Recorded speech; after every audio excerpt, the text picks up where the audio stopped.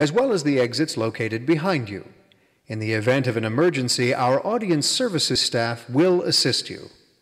At this time, we'd like to remind you that the taking of photographs and the use of recording devices is not permitted.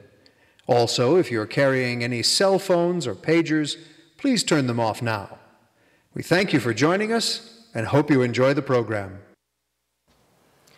Good afternoon. I'm Dr. Matricia James, Dean of the School of Business, and it is my pleasure to welcome all of you to the 8th Annual Kearns Global Business Lecture.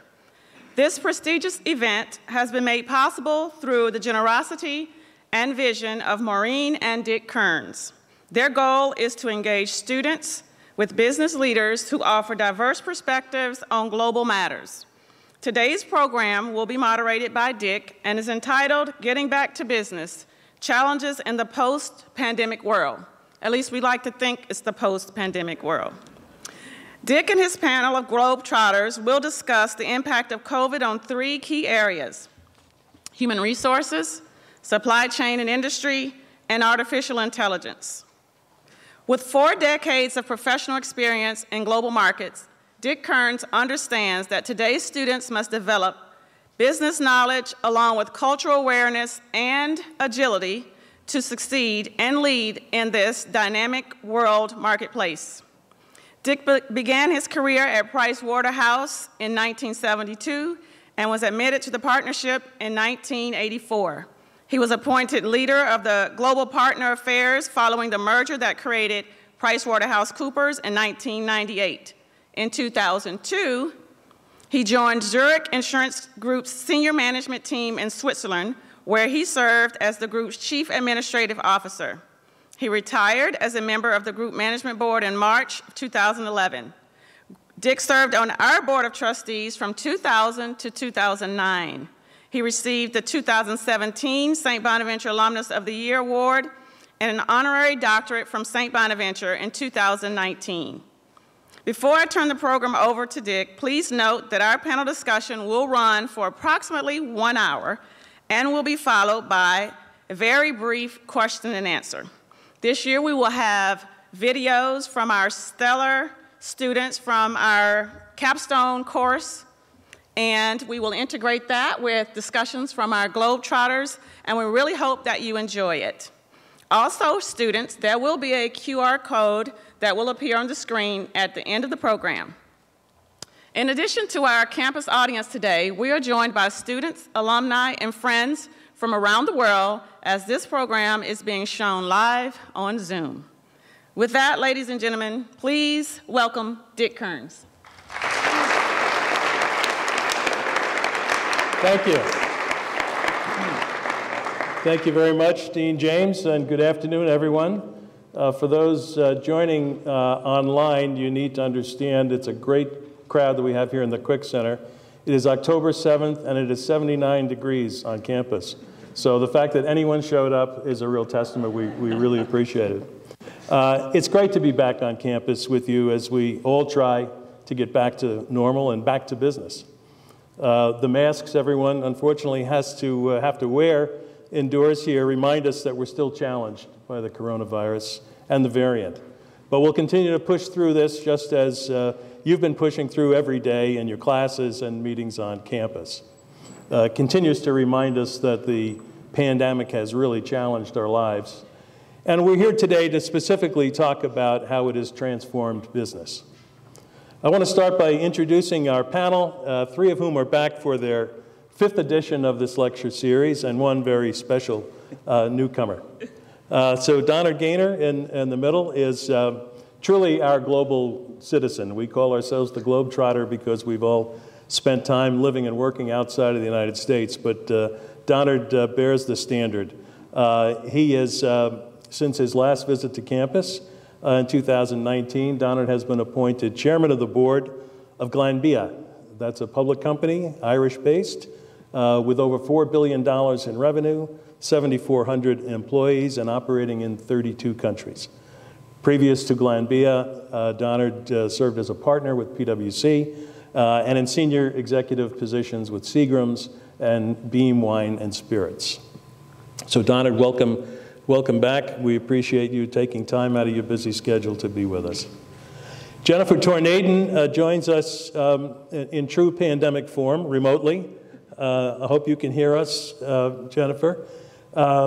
Jennifer started a new position right after COVID hit last year. She is now Senior Vice President of Sales and Strategic Growth for Legal & General America. That's the U.S. operations of London-based Legal & General Insurance, which is the 7th largest life insurer in the world.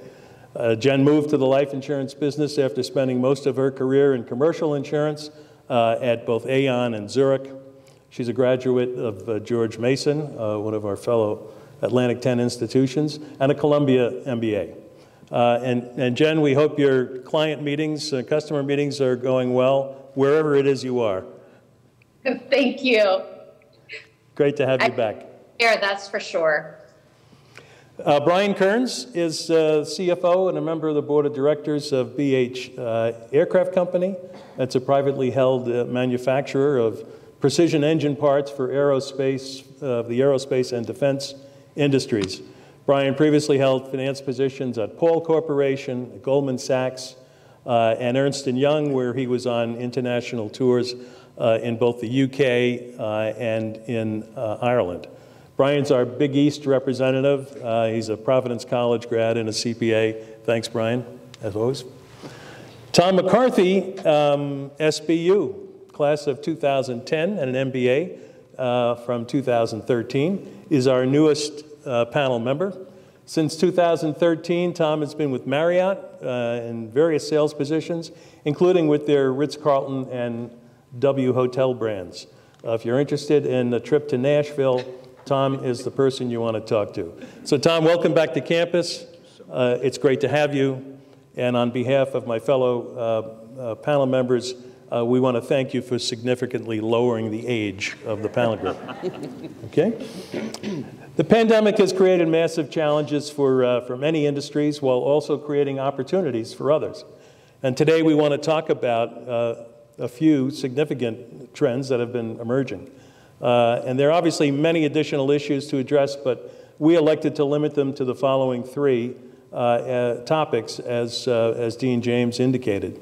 The first is around technology advances that were accelerated during the pandemic. Artificial intelligence and robotics took big leaps forward. In many cases, big companies had to take risks and innovate quickly. Companies were forced to re-examine how they deliver goods and services in an increasingly digital world. So we're going to talk a little bit about that. Second, the workplace, as we knew it, was likely changed forever by the pandemic. With lockdowns around the world, companies had to rethink their business models on how and where work was performed. Remote and hybrid work models were implemented, and companies found that they worked more effectively than anticipated. So that change may be here to stay. We're going to talk a little more about that and question whether or not the 9-to-5 work environment that we knew is a thing of the past. And importantly as well in that area, we want to talk about how companies develop and maintain corporate cultures when there's very limited personal interaction among workers and team members.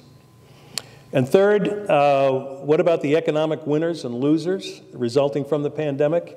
How do industries like retail, or in Tom's case, hospitality, or the travel business industry, how do they recover? And the winners like tech, for example, have a huge upside, but how do they maximize those opportunities?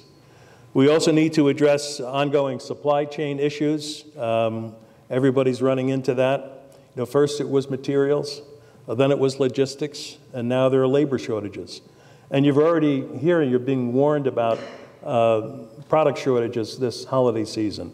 So make sure you hit the bookstore before you go home for the holidays.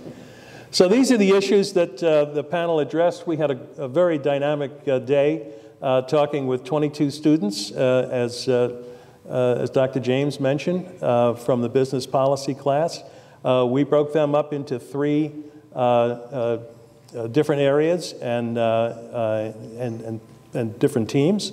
You're going to hear from them today on video, and they're going to take us through what their findings were. I think you're going to find it to be a very high energy performance. So let's get into the program. I'm first going to turn it over to Brian to have him talk about the technology teams and their findings. Okay. Am I on? Check. Okay, thank you. Hello, everybody. Hello, Mom. So I'm going to speak to the crowd about, as Dick said, the impact that the pandemic has had on technology, and it's a very significant one.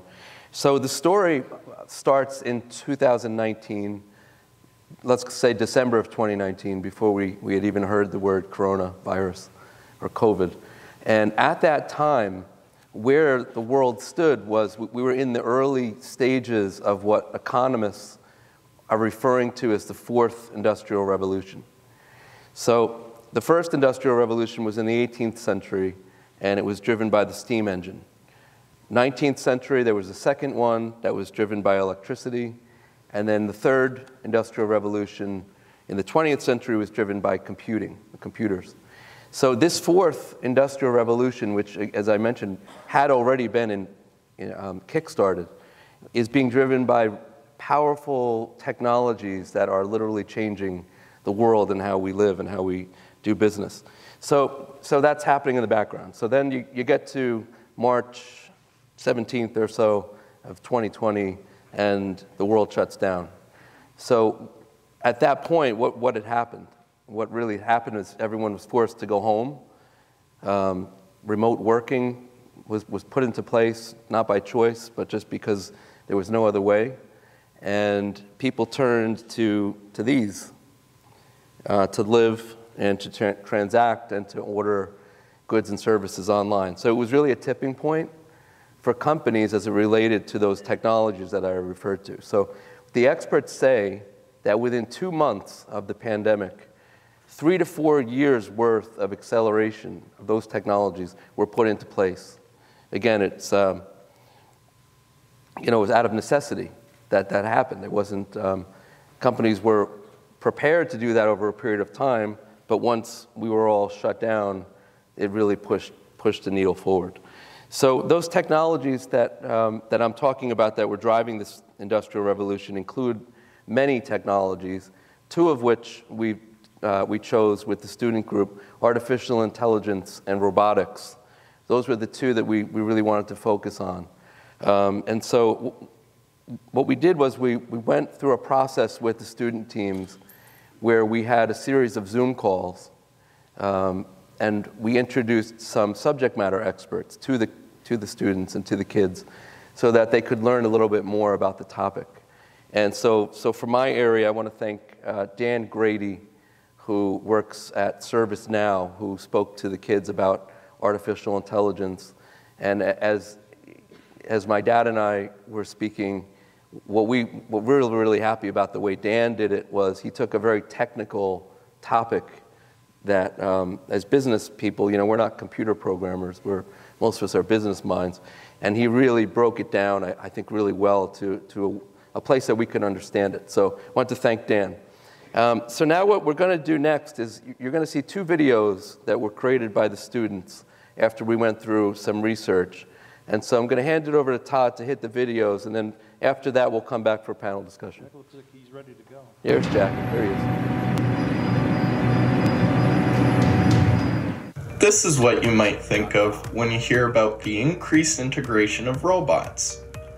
Realistically, you should be thinking of something more like this: an automated or operated system of machinery that will increase the effectiveness and efficiency of each and every industry as COVID continues to change businesses' day-to-day operations.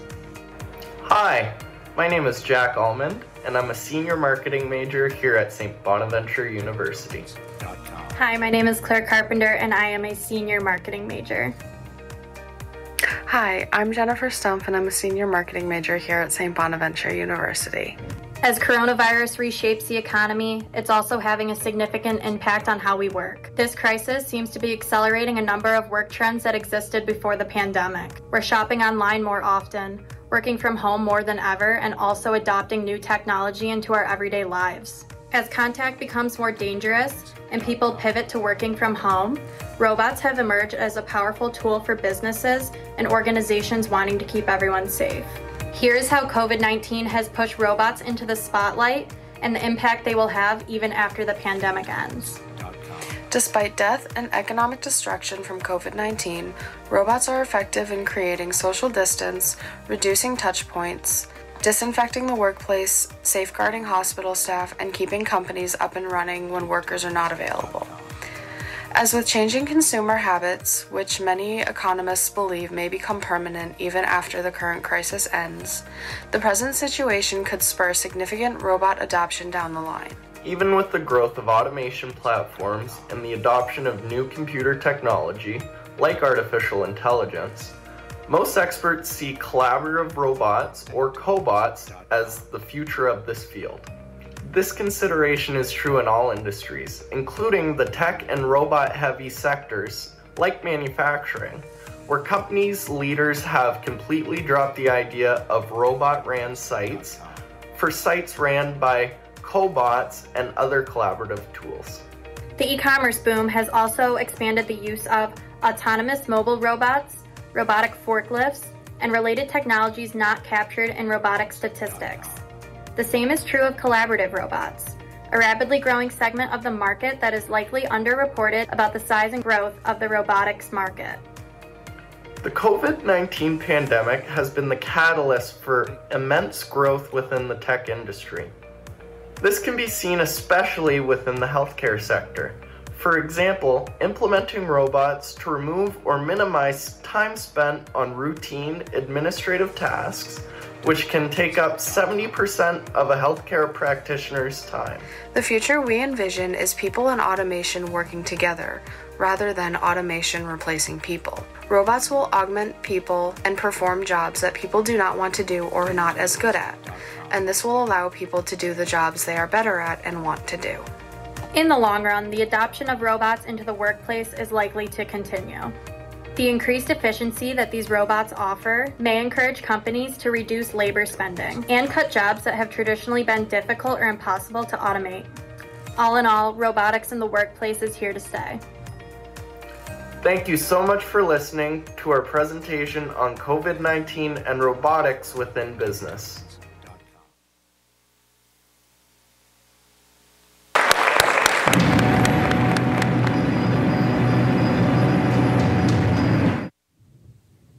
When was the last time you had a face-to-face meeting without any masks or technology?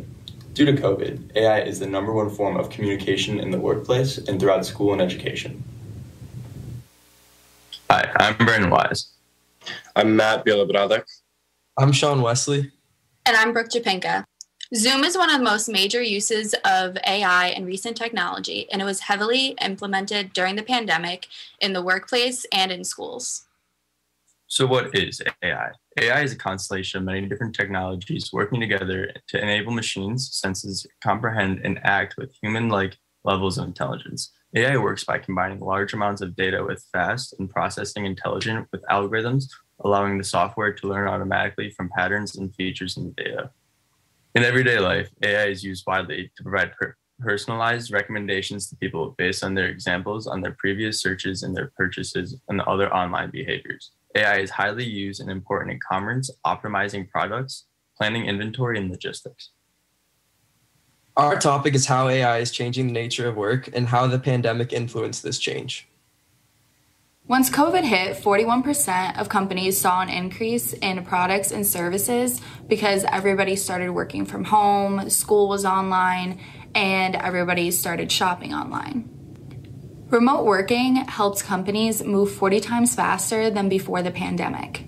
According to a new McKinsey global survey of executives, the companies they studied have accelerated their technology for their consumers and supply chain by 3 to 4 years because of COVID. With the emergence of artificial intelligence comes the idea that millions of jobs will be lost globally, which is true. The World Economic Forum estimates that 75 million jobs will be displaced by 2022 because of AI. However, the WEF also estimates that 133 million new roles will be created because of this technology, resulting in a total increase of about 58 million new roles in the next few years. What does this mean for young people entering the workplace or current workers? We're going to have to develop new skills in order to adapt to this new job market. For example, some of the top growing job opportunities include software programmers, data analysts, or social media specialists.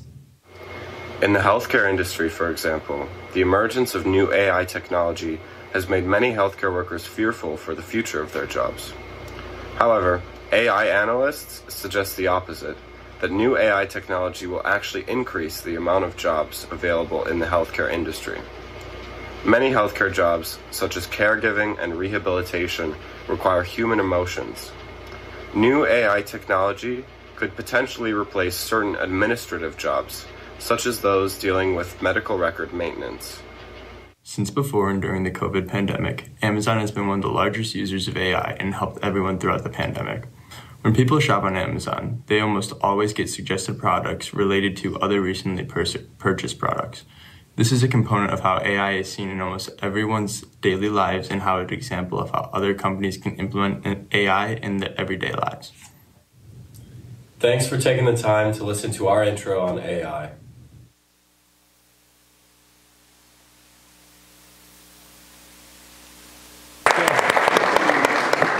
Great job, teams. Great job. So, Brian, let's start with a question to you. We did cover in both the robotics and AI section there this concern about people going to be replaced by machines, and I think we debunked that in our discussions with the team today. You want to comment on that? Yeah, I agree. We've debunked it to the extent that people just need to accept that the robots will exist alongside them in a collaborative way as opposed to taking over their positions. So. Okay. All right. So obviously those technologies are going to bring about incredible opportunities. But what are the challenges and risks that are posed by this advancement? Yeah, good question. So I'm going to start my answer to that one with a quote from Stephen Hawking, who was one of the most brilliant minds of the 20th century, the subject of the film, The Theory of Everything. He was quoted as saying that the development of full artificial intelligence could spell the end of the human race. So, oh, that's upbeat. Yeah. So, but that is the doomsday scenario of robots taking over the world, and so I don't see that happening. Certainly not in the next 100 years. But before we even get to that point, in a more immediate future, we do have some risks and some challenges to deal with. The first one on my list here is data privacy. So, our consumer information, I keep pointing to my phone, but the amount of information about us that's coming through these things to these large tech companies is pretty staggering. Right. And so a lot of times these companies are using our personal data even without our consent. And if you've been watching the news, you've seen what's going on with Facebook. They're constantly, it seems, in front of Congress with a whistleblower coming out with a report showing that they're putting profits over privacy and ethical concerns like that. So that's number one on my risk sheet. The second one is data bias. So if the concept is, as was explained great by the students, that artificial intelligence takes data, runs it through an algorithm, and then it spits out an outcome or a decision. So that whole chain is only as good as the data that's going in. So if the data is biased one way or the other, you're going to get a decision that may or may not be factual. So that's number two. And then the third risk for me is cyber security. Mm-hmm. And so with everything being connected to the digital world and to the internet, not just computers, but phones, wearables, our television sets, there's a lot connected there that can be shut down. And I actually, without being too negative, I do see the next big crisis hopefully it never happens, but if it were to happen, I think it would be in the area of cyber attacks towards, a utility grid or something really, really detrimental. So there's a lot going on here that's great about technology, but there's a lot of things that I think we all as a society, putting business aside, need to really focus on and make sure we manage it so we don't go down a slippery slope. Sure. Let's get a different perspective. Donald, you're in a governance role with a large public company. You're traveling throughout Europe and the U.S. How about your perspective on all this technology acceleration and interested what you hear about this in your travels? Sure. Well, I think the first thing to say is that systems held up robustly, and companies, while they're very concerned about hacking and cyber breaches, there will be big investments coming to upgrade systems even more. I mean, the speed at which this pandemic developed was amazing, and yet companies had literally days to put their entire computer-based workforce out into their homes and support them, and that has been extraordinary. I also think that Microsoft Teams and like video collaboration technologies are here to stay.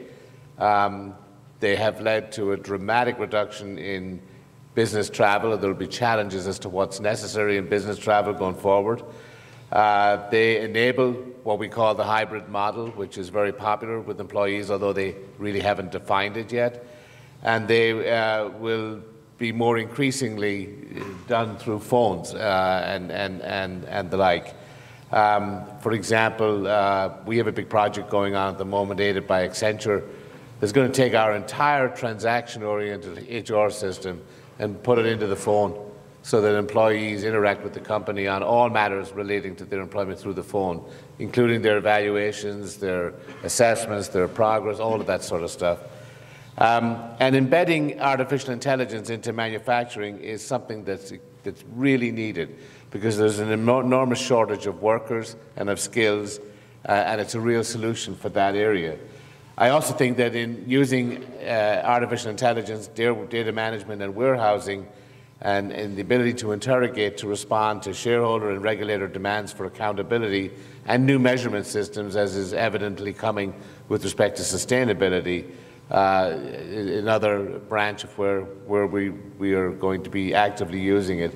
And finally, I think there are things happening even further out in terms of why the team didn't address this because we wanted to keep the scope thing, but if you just start to read about the era of supercomputing coming to an end, who would have thought we'd ever hear that, and replaced by quantum computing, there's lots to go on and happen in this arena going forward. Okay. Quick follow-up for both of you on advice for business majors. These students, what kind of skill sets are they going to need to work on to be able to cope with this technology advancing world? Well, I thought about that. I wrote down a few that could come quick to mind: computer science, math, critical thinking, communication, oral and written, marketing, especially social media and understanding of that, and measurement, return on investment, social media measurements, sustainability measurements. I must say that I was very encouraged by our interaction with all the teams today, and by what I saw as an obvious set of skills that will meet the needs going forward from this group. Okay, Brian? Anything? Yeah, but I agree that similar to my list, I had down a term called data literacy. So in the past, working with data was like an IT thing. That's gone. It's across the organization. So no matter what role you're in, you're going to have to be comfortable working with data. That's number one. So as far as the students and what they need to do to be successful, data is going to be there, but it's only of value if it's analyzed appropriately. So it's the analytical mindset, I think, that companies are going to be seeking. Right. The professionals who can look at the relationships between different data points and draw meaningful conclusions to make business decisions. And I'll add a third one in here, which is sort of unique and definitely relevant to us as a Bonaventure family, but Franciscan values. So business ethics, and the things I spoke about before, about how these companies are operating, which I think if we took a poll, I think most of us probably uncomfortable with how these companies are running without any regulations. And so I think that in the future, people who know where the line is of what's right and what's wrong, and when is it okay to cross it and not cross it, is going to become very, very important, as it always is, of course, but even more so in the digital world. Okay, great.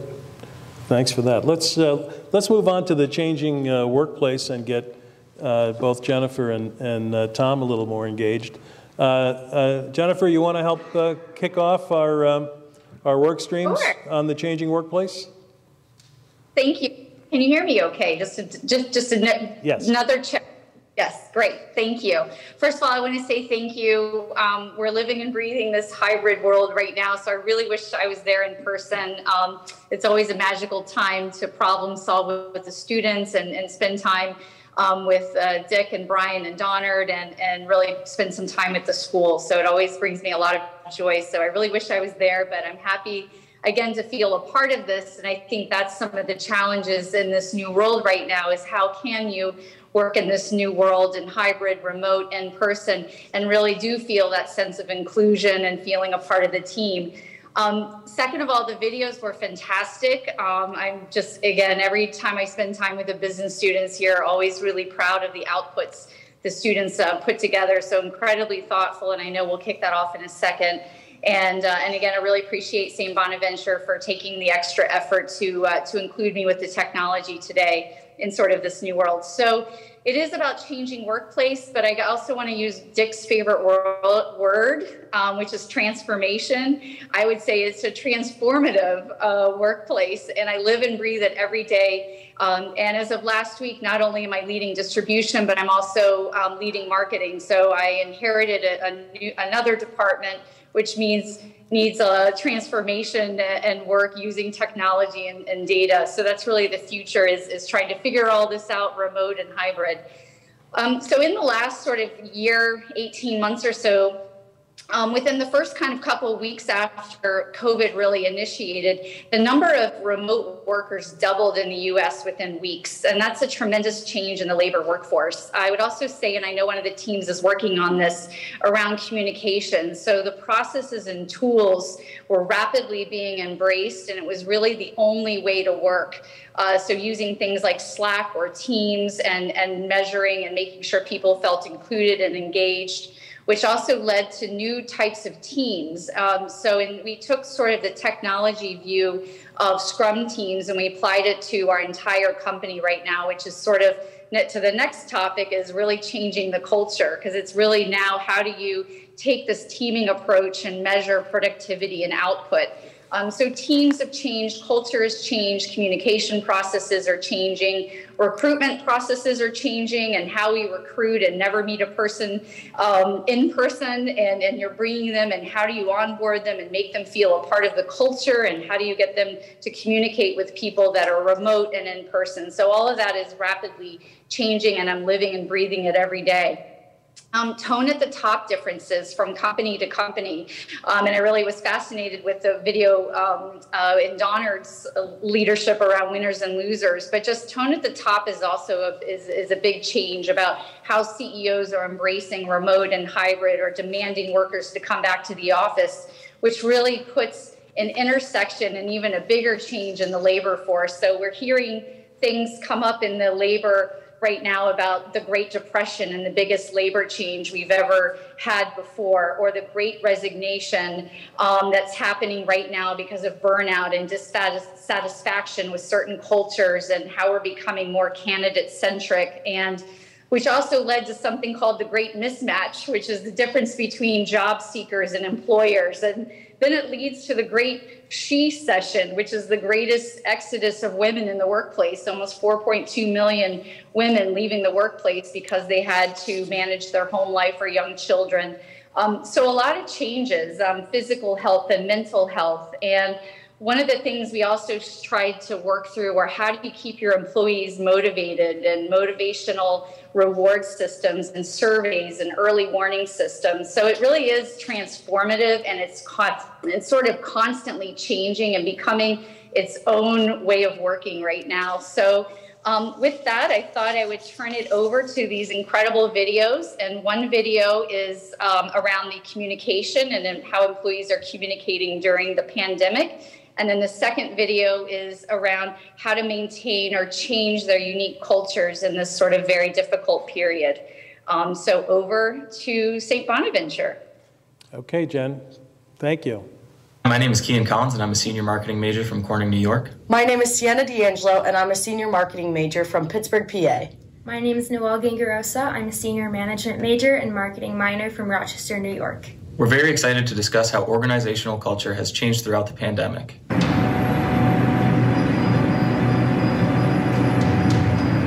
But before we get into that, let's talk about something that's on the back of all of our minds, COVID-19. From quarantine to long family walks to making TikTok videos in our rooms, we all went a little insane during 2020. The pandemic has changed our everyday lives. With us as students, where we had to adjust to hybrid learning, to wearing these guys in class, to everyone else's lives in the workforce, from the healthcare industry to small businesses. So many businesses had to adapt to this new change, including how to communicate, operate tasks, and adjust to the new hybrid work life. We are living in an interesting time, and it's vital for us to understand how different companies are changing their culture to adjust to this change. Through this presentation, we hope we can help you have a better understanding of what exactly organizational culture is and why it's so important. How did companies try to maintain their unique culture, and how did these companies translate their new culture as they went back to a hybrid work environment? So what exactly is organizational culture? The Society for Human Resource Management defines organizational culture as the proper way to behave within an organization. This is created by the common beliefs and values shared by leaders that are then given to employees. Organizational culture is important for any business to succeed. If a business is functioning well externally, that means they're working well together amongst the employees internally. Businesses had to adapt, learn, and teach new values to cultivate a company through these difficult times while keeping people safe. Instead of focusing on the downsides and the challenges of remote work, really analyzing the way that it has benefited employees can strengthen your work environment. Instacart is a company that took pride in how its culture was adjusted throughout the pandemic. And when the pandemic hit, they had to make sure that they were able to help out all 2,000 plus employees. There were numerous workshops for employees to talk about important topics during this time. This opened the door to discuss politics, work experience, and so much more. Instacart recognized the effect that the pandemic was having on the team's mental health. Because of this, they introduced benefits to support employees while they were working remotely from home. In order to do this, they made sure that they were flexible. That way they were accommodating for their workers. In order to maintain a positive culture while working remotely, they show trust and confidence in their employees to do their work. Through organizational culture, communication improved drastically. Through this graph, it depicts how employees are twice as more likely to speak positively about their communication within the workforce during the 6 months of COVID-19. While it's important to understand how companies succeeded during the pandemic, it is crucial for us to look at how they translate their new culture as they go back to a hybrid work environment. After a year stuck working at home, companies are making an effort to get their employees back into the office, whether that be full-time or in a hybrid work environment. Data from a Harvard business survey shows that 81% of people do not want to go back to the office full-time. Companies need to create a plan specific within the departments for a return in the office. They want to focus on whether the work is necessary and if the employees are comfortable returning in the office in person. As we continue to transition to the new normal, it's important to recognize the values that organizational culture has implemented on businesses. Organizational culture will continue to play a key role in the success of companies. We would like to thank the Kearns family, Tim McCarthy, and Professor Palmer for helping us dive deeper on how human resource relates to organizational culture. Thank you so much for watching this video, and we hope you learned a little more.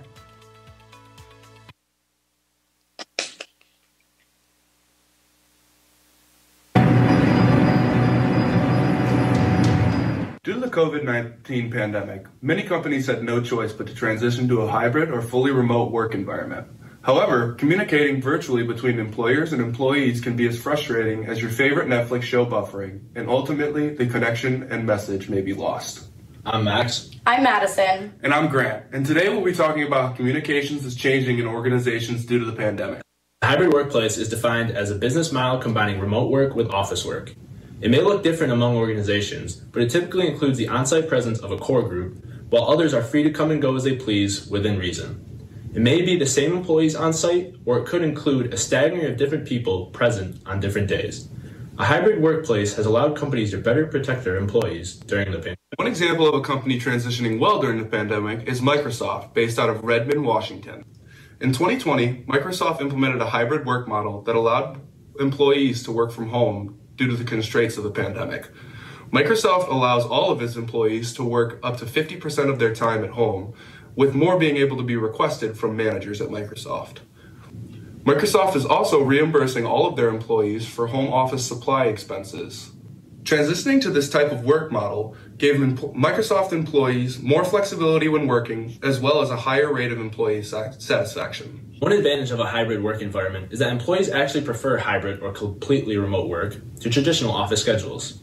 As you can see in the chart, 20% of people worked from home before the coronavirus pandemic, 71% are currently working from home, and 54% want to work from home after the coronavirus outbreak ends. Due to working at home during the pandemic, there has been a 34% increase in people who want to continue working from home.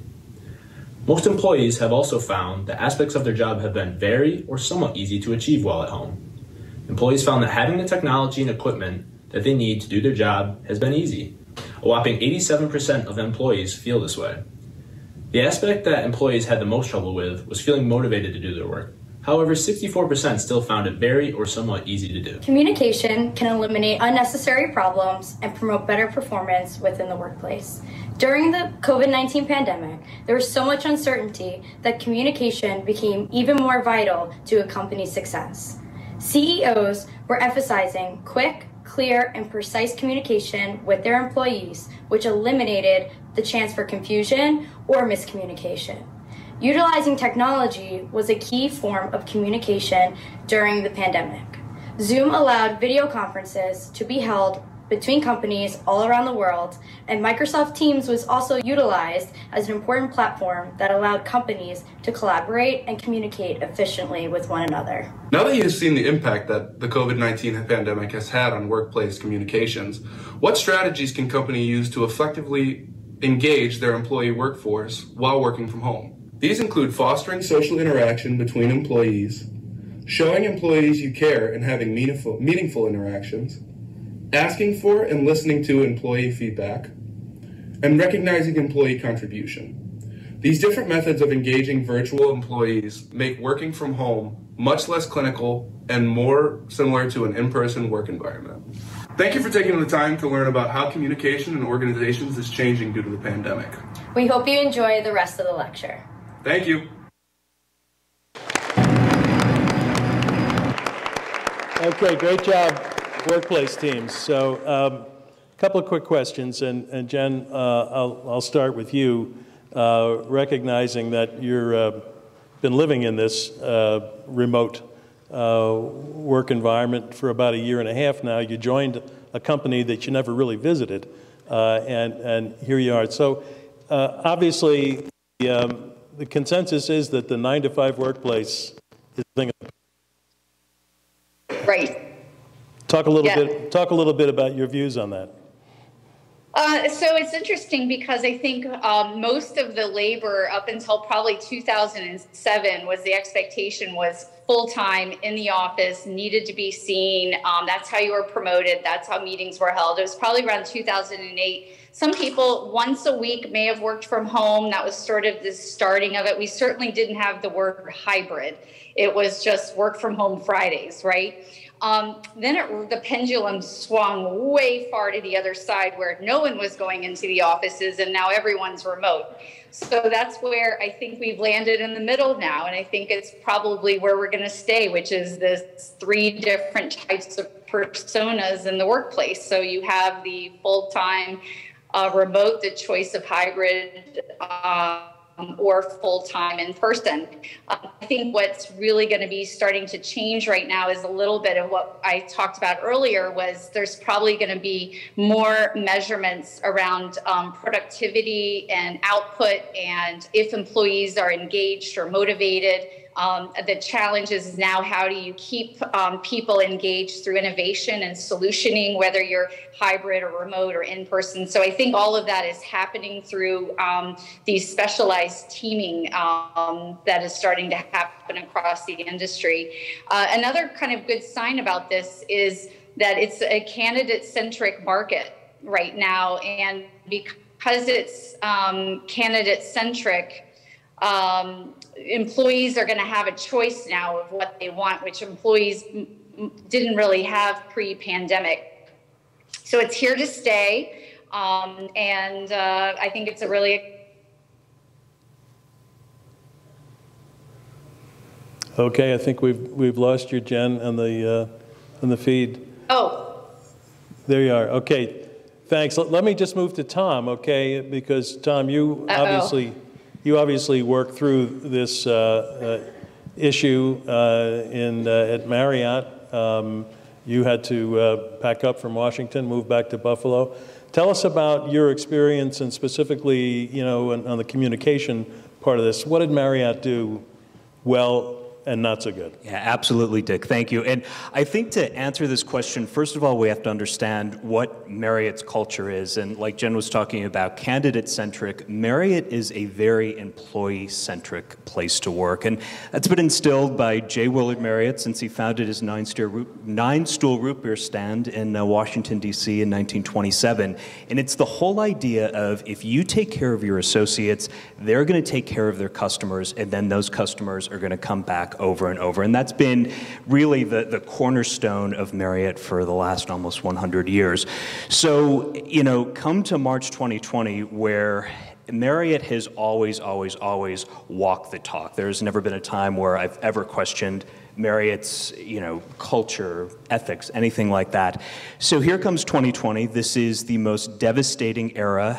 It was worse than 9/11 and the financial recession of 2008 combined, the impact on the industry. And March 15th, I, along with about 80% of my colleagues, were told we were going to be on furlough, meaning that we were still employed by Marriott International, but we would not be working for the next, you know, the foreseeable future. At that time, it was 30 to 90 days. They gave us the time frame. So at this point, you know, Marriott had to jump into immediate action. So on the macro level, when you talk about, you know, culture and what Marriott did well, and I come back to walking the talk here, our CEO, beloved CEO, immediately hopped on, and I said what touched me the most was he led with compassion and empathy, and was so vulnerable with all the associates, and said, we have no idea what's going on here. This is a world we have clearly never been through, but know that we've got your back. And I think one of the key differentiators with Marriott, and I will forever be grateful for this, especially in the midst of a global pandemic, is for all of their furloughed associates, they maintained healthcare benefits. And that was something that at a macro level, thank God, can't even get into that, what that meant to myself and my colleagues at that point. And then you also have to remember, obviously that's macro, you have to think micro now. And I oftentimes liken Marriott to a Fortune 200 St. Bonaventure, and the fact that the community of caring and watching out for each other and making sure each other is okay, it's second to none. And when we start talking on the micro level, it's managers who are picking up the phone and calling, you know, their frontline staff, their housekeepers, their bellmen, and just saying, how are you doing? We know this is a horrible situation. Are you okay? It's, you know, my supervisor calling, checking in, making sure I'm doing all right.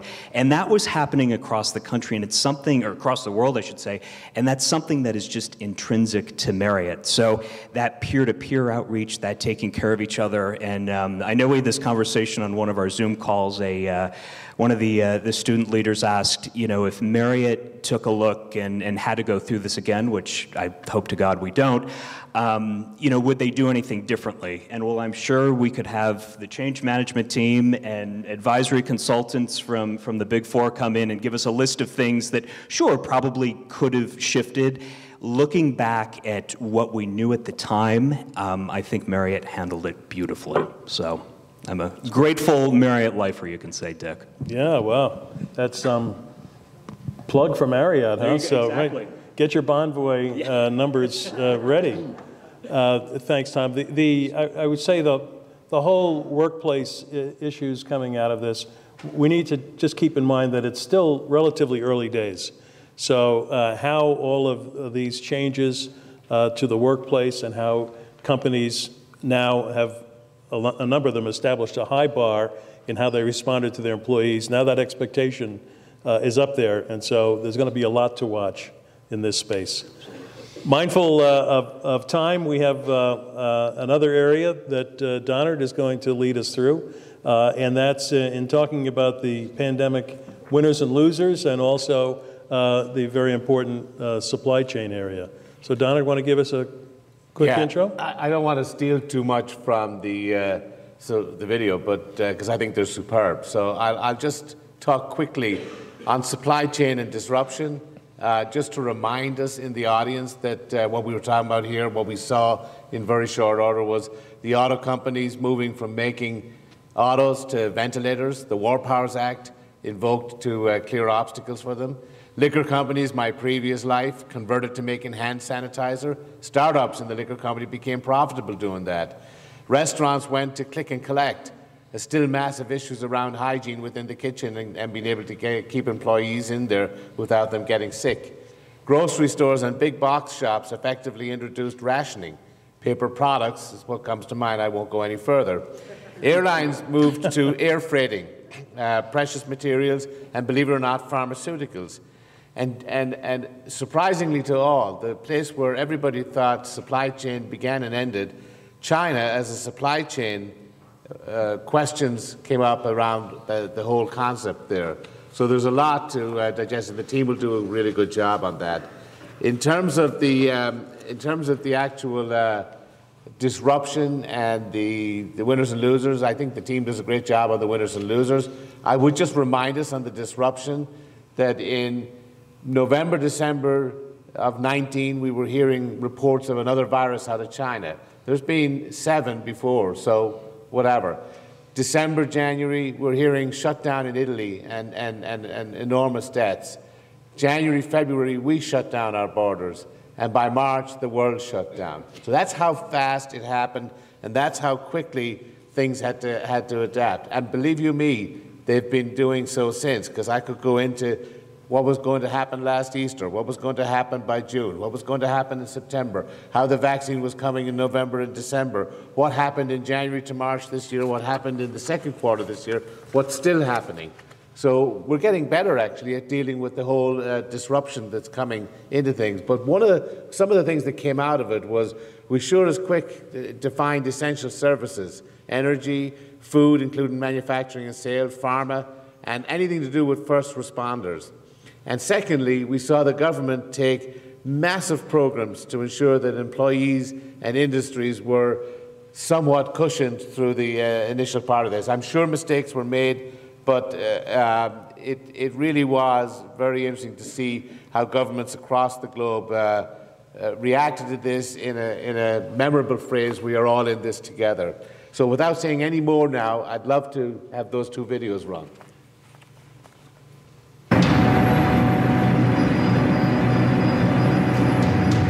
Hi, I'm James Johnson.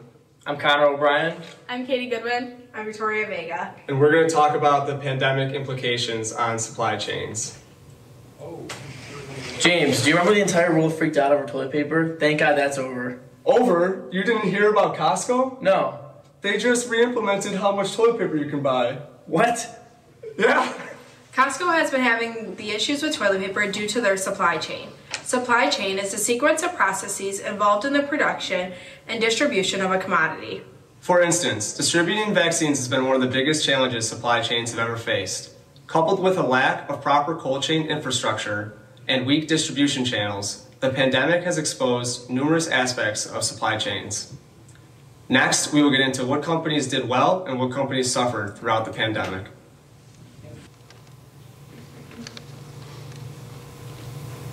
During the pandemic, everyone struggled, but Amazon was one of the exceptions. And just because they were online doesn't mean they were locked to do well.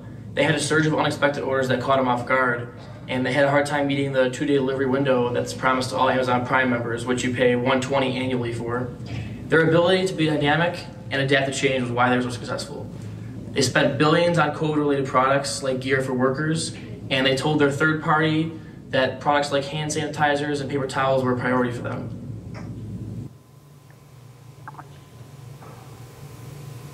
Nike was a company that struggled. Many supply chains for Nike are overseas in places like Vietnam, and with Vietnam shut down, there's a huge bottleneck when everyone's placing orders and there's no inventory.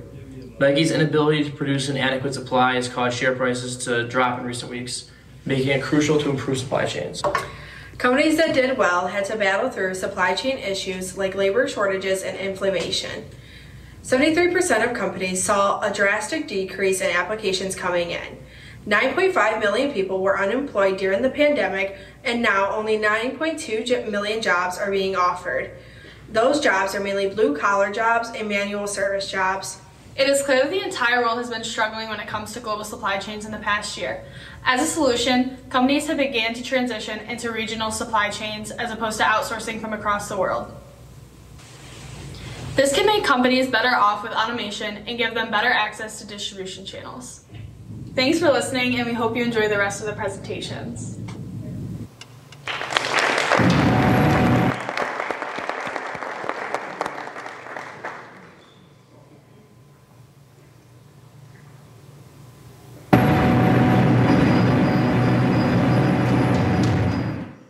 The world of business is like a football game. Some industries will be winners and some will be losers. In the year 2020, the COVID-19 pandemic was the factor determining which teams would be successful and which teams would fumble. Hi, my name is Matt, and with me today I have Jake, Claire, and Lauren, and we're going to be talking about the winners and losers during the COVID-19 pandemic. The pandemic created a huge split in the economy like never before. The GDP decreased 3.5%, which is the lowest growth rate since 1946. Nearly 2.5 million Americans were unemployed, and there was a total of 9.4 million lost jobs. We're still seeing these effects today. Due to the pandemic, 15,500 retail stores closed in 2020. There was a massive stoppage of foot traffic in these stores, and people got used to shopping online because they didn't feel the need to go to the mall or go to these brick and mortar stores anymore, and they felt safer being able to shop from home. Another group that was adversely affected by the pandemic were restaurants. They finished 2020 with a decrease in $240 billion below what they were projected to for the year. 111,000 closed during the year, and just over 8 million employees were laid off. They tried to counteract this by having discounts or outside dining and to-go options, but it wasn't enough to counteract the pandemic. Hi, my name is Claire. So travel spending had a 42% decline from 2019, and international travel fell 76% as well. The world's largest cruise company in Carnival had a $10.2 billion in net losses as well. Airbnb, though, had a competitive advantage, and this caused them to flourish like many other companies and industries that we will get into in a minute. Hi, my name is Jacob, and I'm going to be talking to you about how essential grocery stores were in decline but were saved by the pandemic. Big grocery stores such as Walmart thrived in e-commerce as their sales jumped 74% and 10% in the first quarter. They also hired 200,000 employees to clean, stock, and fulfill orders.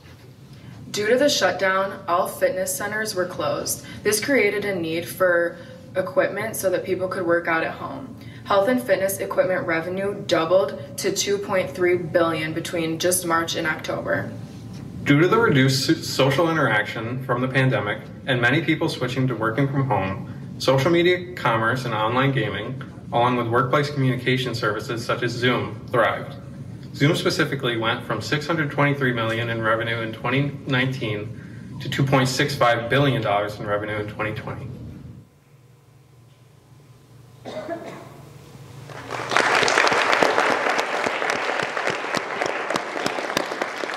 Okay, Donald, we talked a lot about the supply chain earlier today, and particularly that it's going to be a long time. You mentioned you were in Los Angeles last week looking at all those ships and trying to get into the port of LA and also down at in Long Beach. This is not an issue that's going to get solved quickly. No, I believe that there's going to be a lot of impacts. Those ships have been sitting out there for 3 weeks trying to get into port, and when they do get into port, they're dealing with 2-shift, 4-day efforts, so that other ports are beginning to take up the slack, but there are big issues out there. I think there's other things too that are going on. There's a shortage of chips. We went looking for a car this week, my wife and I, and we were lucky to get one. But if I just tell you the anecdotal story that there's a raceway out in Kentucky, it's 1.5 miles round and has a very big infield.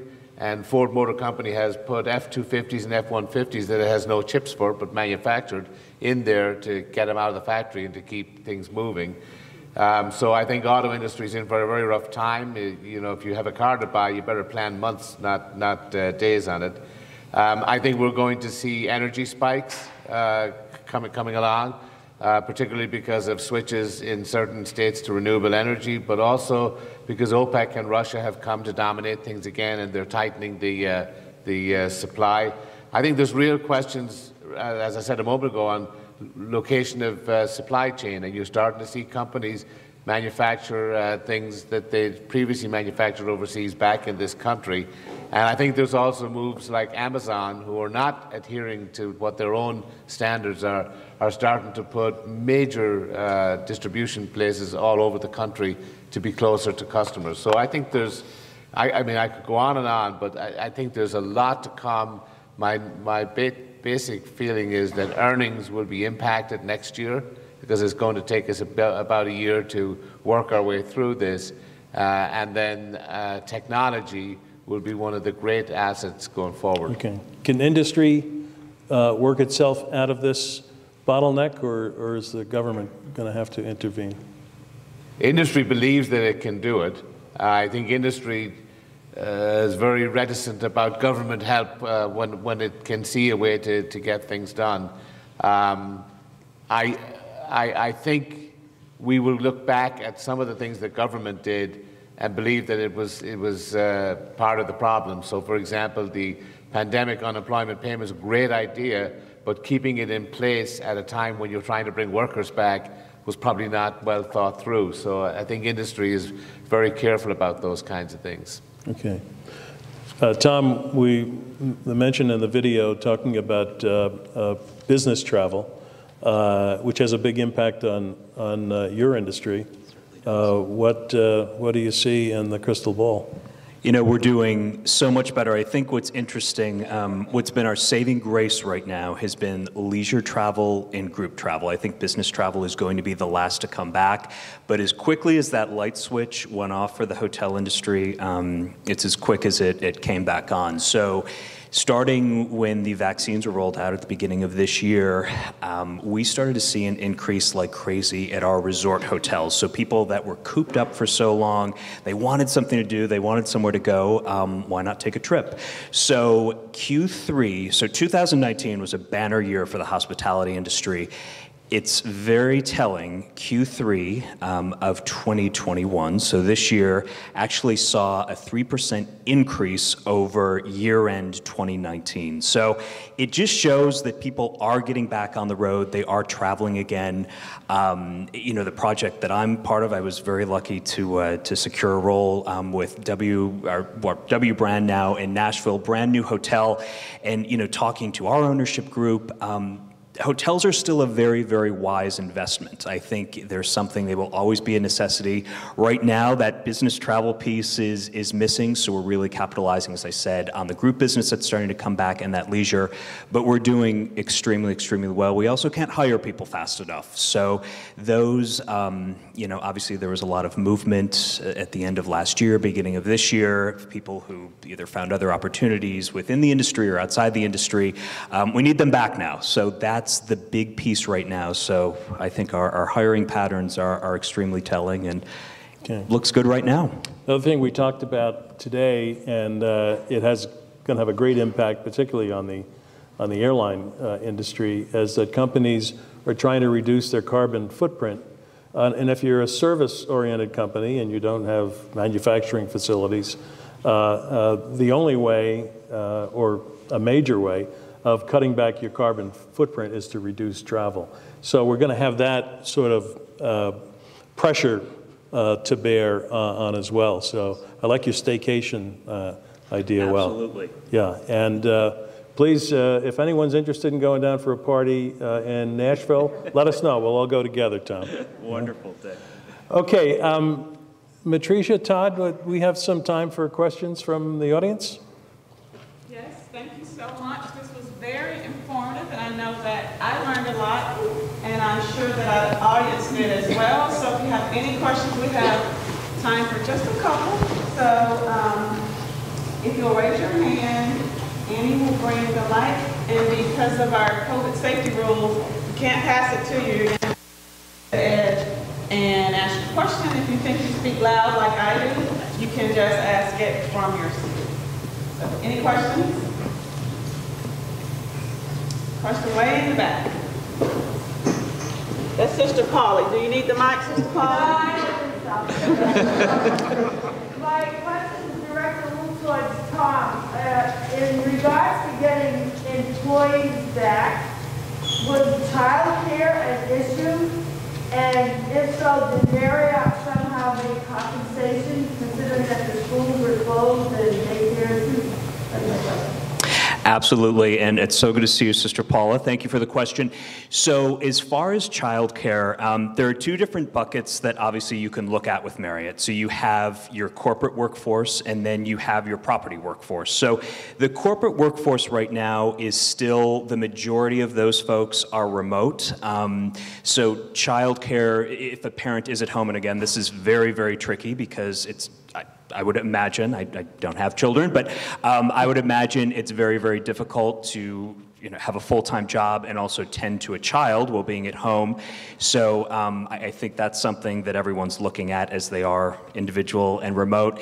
Marriott does have childcare programs for associates. They've also worked with local tutors. They've brought in, and this is at the corporate level, they've brought in educators, folks like that in the Washington, D.C. area. So to answer your question from a corporate standpoint, absolutely. A little bit trickier on the property side. The only two functions in a hotel that really can play remotely and work remotely would be myself in sales and then our team in finance. I was talking to a group earlier. You really can't serve a hamburger and a beer through Zoom, but for those people, it has been a challenge. So I think it's a conversation. Marriott has what's called a Take Care initiative, and part of that is sort of looking at the overall well-being of associates. And that's something that's come up, and I go back to the idea of the community leaning on the community. And, there's actually a forum, one of our employee resource groups is for working mothers and working parents all around, but it seems to really focus on working mothers. And they have really galvanized and had a number of different idea exchanges, things like that. And again, that's a way that Marriott kind of indirectly approaches that conversation and allows the associates to work through it together. So that's really what's going on more from a property perspective. Of course. Can I make a comment on that? I have a responsibility under the governance requirements that our company operates as a public company in Ireland as the Employee Engagement Director. That topic that you just raised, sister, is the single biggest issue we have with respect to how we're going to define what a hybrid workforce looks like going forward, because of the very things that Tom talked about, which is, which parent will be at home on which day, which days do the children go to their daycare, and what is the company doing with respect to that. When you add to that we have an Irish workforce, and then we have a very big workforce of nearly 3,000 plus in the US, and different regulations and different laws, it becomes a bit of a nightmare. But it is the one thing that I hear about from an employee engagement standpoint, and it's something that I have brought to our board, and it's something that I've told our HR people we have to take an honest effort at solving. So it's a very, very hot topic in this post-pandemic environment. And can I add something too as well? One of the things that we're also learning is not only time that's saved with commuting, but they're also seeing that employees who are not only, there's been a big exodus from high expense areas as well, because now employees, about 87% of them, the latest stat I read, want to be remote. So they're also leaving cities and moving to less expensive areas. And if an employee does choose to stay in a more expensive area, the cost saving is around $250 a month of saving money on commuting. So it's time and money that are also playing into a lot of the changing the work with hybrid too. Thank you. Okay, great. I know that this has been a very interesting topic and we have lots of questions, but we are out of time, and I want to take a moment and give Dick Kearns and his Globetrotters a very big round of applause. Thank you.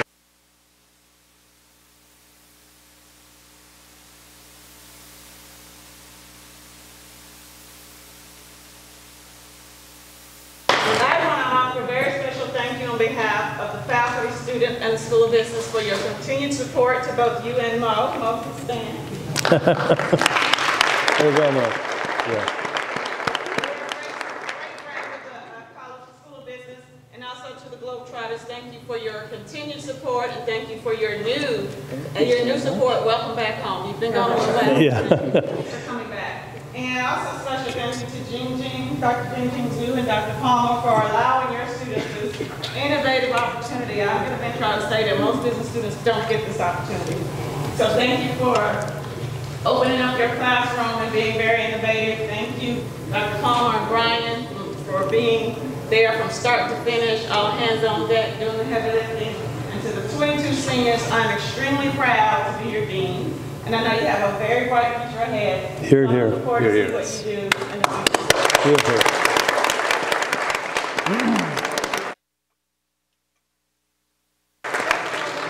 Thank you very much, Matricia.